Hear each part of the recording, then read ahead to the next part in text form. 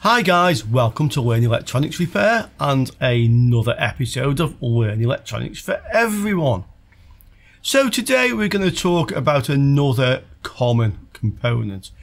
This is an extremely simple component, but it's also probably one of the most misunderstood components used in electronics.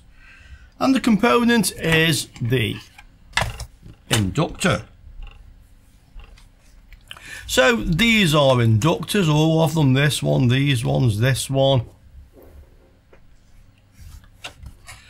And if you look at them, you will see they are just consisting of a coil of wire around a former. So you see here the former is a grey material. This is called ferrite. It's a magnetic material, and this is important. It's made effectively of iron or other metal oxides mixed with a ceramic, and it can be moulded into various shapes. So these are inductors. We have some more inductors here. This has two inductors on the same former, okay? And we can find inductors like this. Yeah, you can see there's just a few turns of wire wrapped around the same magnetic former, the ferrite. Some inductors will actually have a solid metal iron core or laminated iron sheets made into a core, and some inductors will just have an air core. It's just a coil of wire, an open coil of wire. There are many videos on YouTube about inductors, and a lot of them will get into a lot of mathematics. To be quite honest, if you want to understand all the maths about inductors, this isn't really the video for you, because I don't like maths very much. But if you want to understand basically how they work and what they do, then hopefully this might be the one. So, what makes an inductor a very misunderstood component? Well, as you've seen, it's just a piece of wire wrapped around some sort of former. Although, as I mentioned, the former can just be air. It doesn't have to have a former. The reason we have the former is because it increases the inductance. So yes, inductors have inductance like capacitors have capacitance. The inductance, as I mentioned, will depend on a few factors, one being the type of material that the wire is wrapped around, and another one being the amount of times the wire is wrapped around the former. So inductance is measured in henries. Okay, Henry. Henry, again, named after another famous scientist. Named, would you believe, Joseph Henry.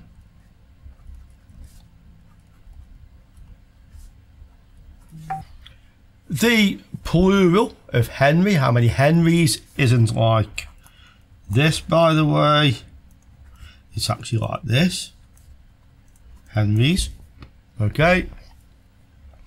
And a Henry is quite a lot of inductance, like a farad is quite a lot of capacitance if you watch the earlier videos. So the value of an inductor is usually rated in microhenries, abbreviated as a mu. This is this Greek U letter, which you may well not have on your keyboard if you're not Greek, so you probably see it like that. Okay, and also millihenries, 1,000th of a Henry, so this is 1,000th of a Henry, this is a millionth of a Henry, but you will find quite large inductors which are actually in Henrys. So what's the minimum amount of turns of wire you can get to make an inductor? Is it, for example, 1 turn? Oh, like so. Well, in actual fact, it's less than that. A piece of wire, not even wrapped around anything. It's a conductor, but it also has some inductance. And if we pass the piece of wire through a little bead, if you like, made of this ferrite material, it will have more inductance. So the minimum number of turns it's required to make an inductor is actually no turns at all. Because an inductor is made of a piece of wire normally wrapped around a former, the symbol you will find on circuit diagrams for an inductor is this, sometimes like this, can also be like this. Okay, and the core it's wrapped around can, these symbols will vary, be represented by one or more solid lines like this. This normally means a solid iron core.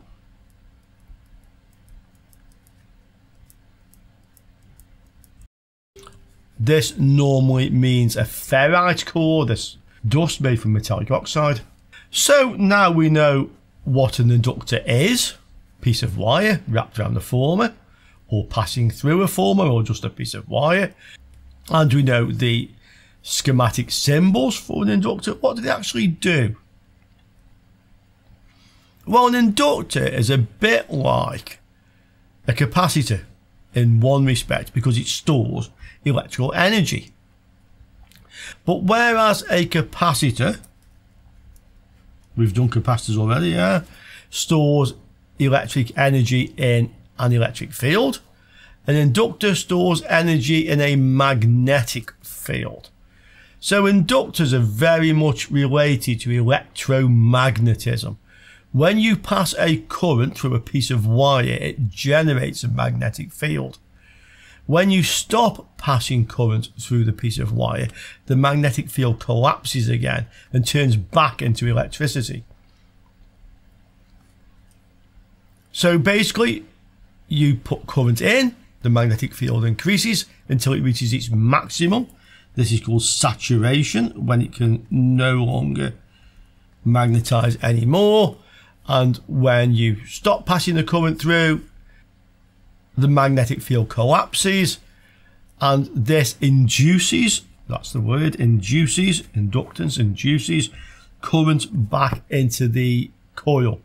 So it converts electricity to magnetism, and from magnetism into electricity. That's what an inductor does. Now, let's prove in this video that actually passing current through a piece of wire does magnetize the former it's wrapped around, or it just generates a magnetic field around the wire, and that when the field collapses, the magnetic field collapses, it turns back into electricity. Okay? So a good way to do this is with something like this, a relay. This is a relay. You can see it's marked here 12 volts DC. That is the actual voltage of the coil. Okay, or rather the maximum voltage. And what the relay actually does, if you look at it, you can see there's like a metal former around here, and the relay magnetizes and it attracts this little bit of metal we can see in here towards the magnet. Okay, and in doing so it moves these little contacts that make a connection, and it makes a connection between these pins. We can see inside this one, so that makes it quite easy to understand. In fact, I can even take the cover off and then it's even easier. So here is our relay. Okay, you see that this part here can move, and in doing so it moves the contact from this one to this one. Okay, so you can see there's a piece of wire comes up here to the top, that goes to this movable part, and it connects either to this position or this position. So when there's no current passing through the coil, the relay is in this position. Now let's pass some current through our coil and see what happens. Here is our power supply set to 12 volts, give or take, it's close. And if I connect the power across the coil on this relay, like so, and we'll just plug it in, it's unplugged at the moment here, so we'll plug it in, and you will see the coil magnetizes, and that's what's moving that contact. Okay, so you can see that in fact passing current through a coil or a piece of wire does create a magnetic field. You'll see on the power supply this is changing from 0 to 8. This is the current, so a 1 here would be 1 amp, 2 would be 2 amps, this would be a tenth of an amp, this would be a hundredth of an amp, and you can see we have 8 100ths of an amp. We call these milliamps, so a 1 there would be 100 milliamps, this is 80 milliamps. That's the current that's flowing through our coil. If I reverse the current, you'll see the relay still triggers. Yeah, look, the relay is still triggering. That's because this is just a piece of metal. This isn't magnetized, so it's not a case that we have a north pole attracting a south, but a north would repel a north. This is just a piece of metal, so it's attracted to the magnet, the electromagnet, no matter which way it magnetizes. Okay, but in actual fact, by reversing the current, reversing the voltage, I am actually reversing the magnetic field north or south. Now, we've proved without doubt that passing electric current through a piece of wire or a coil of wire generates a magnetic field. We can see that.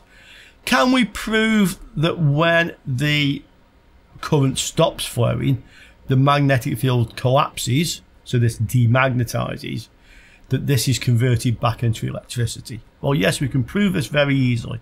So let's do it. To do this, I'm going to connect the power to the relay. So this is the plus 12 going to one end of the coil, and the other end of the coil I'm going to connect to the wiper of the switch, this white wire.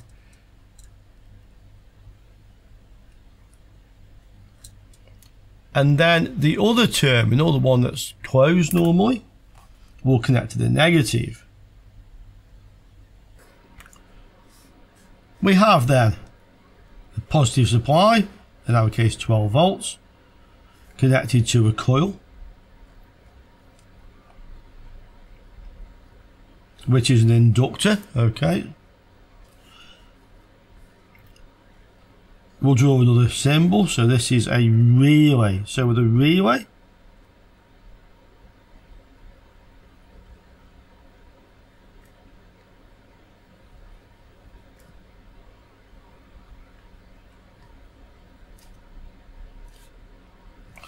it is drawn like this. So this represents the coil, the solid metal core, and these represent the contacts. And we can see that this is touching this. So this one is normally closed. That's the one which is closed when the coil is not energized. Okay, and we're connecting this to our relay coil, and from the other end of the relay coil we go to minus 0 volts. So what happens? We put 12 volts and the coil energizes, but in doing so it moves the contacts. We've seen that, but when it does that, it breaks this contact, so the coil de-energizes, the magnetic field collapses, causing the contact to come back on again, to cause it to energize again. So what will happen is that this will rattle backwards and forwards at a speed basically depending on the mass of the contacts, how fast they can move, and the strength of the magnetic field.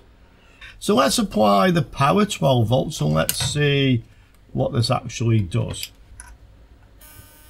What you can hear it is actually moving a little bit. So it's moving the terminal enough to disconnect it. If we look closely, down inside that contact, I think you'll see some sparks. Yeah, there.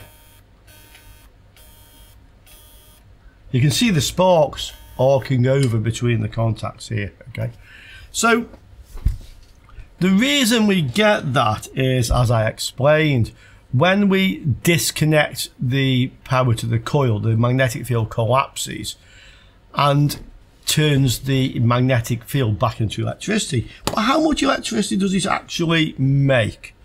Does it make 12 volts? That's what we're putting into it. Well, let's have a look. So I'll connect my oscilloscope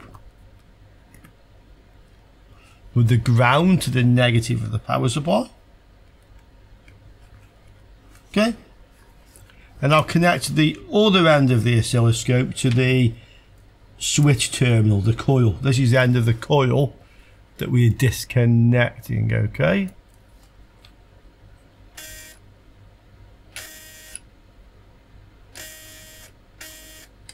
Let's have a look on the oscilloscope and see what we can see. Well, I have the oscilloscope set to 100 volts per division. So each graticule on the screen, you probably can't see them too well on this image. Maybe a little bit better now. Each one of these is 100 volts, okay? So with 12 volts, we probably wouldn't expect the trace to move very far. So this is 0, this is 100, 12 is just a little bit, but let's have a look. So we'll connect the power. And we have a lot of very big spikes. I've just froze it there. So we can have a look at one of these. Well, the first thing you've noticed, I'm sure before I even pointed this out, we actually have 516 volts of spikes here at 500 kilohertz. This is the frequency.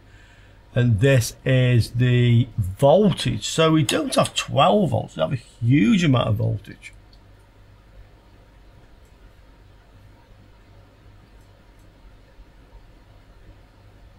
And you can see in actual fact that the spikes come in like a whole group of them. If I just zoom in a little bit or zoom out, you can see it there. So we get like a huge amount of spikes and then it kind of like tails off. Those spikes, that high voltage, is caused by the collapsing magnetic field. But why is the voltage so high compared to the 12 volts we're putting in? Well, we'll talk about that on the next section of this video, which will be the next day, next couple of days at the latest. So that's what actually happens. You can see that we do in fact get a high voltage once we disconnect the coil. In the next video, we'll talk about that in detail and explain just how this works and what's going on. Okay, hope you enjoyed that, and I look forward to seeing you soon on the next video. Ciao for now, guys.